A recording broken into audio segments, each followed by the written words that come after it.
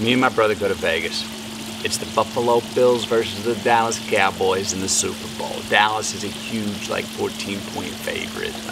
They've been beating everybody all year, and I think they won the previous Super Bowl. Anyway, we think that's too many points. We got Jim Kelly, man. We got Thurman Thomas. We got Andre Reed on the Bills, man. 14 points, that's too much. Well, the night before, we had played blackjack and won a bunch of money.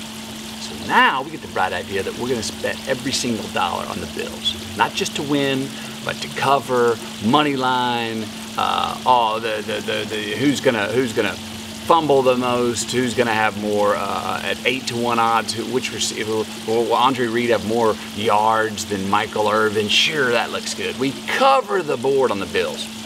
At halftime, the Bills are up, and we're dancing. We got this. We knew it. Well, anyway, as you probably reckon this story goes, Dallas came by and whooped them. Not only did they win, they covered. As you all know, you lose a bet, all of a sudden, whatever buzz you had starts to turn into a bit of a hangover. Well, we catch a cab home back to our Holiday Inn in Vegas because we're going to fly out that day broke. And we're bumming, and we're in the back seat of this cab.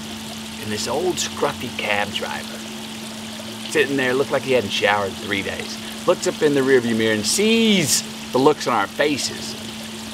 He knows. He's like, you bet on the Bills, did ya? Yeah. He goes, you fucking losers. Fucking losers. Everybody no doubt is going to cover that fucking game, you fucking losers. And my brother, who just lost his money, just all of a sudden goes,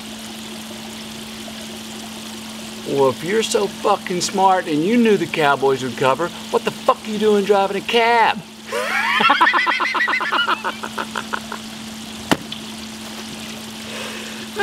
No shit. If you win, you knew it. And if you didn't bet and you crossed people that lost, you let them know they're fucking losers.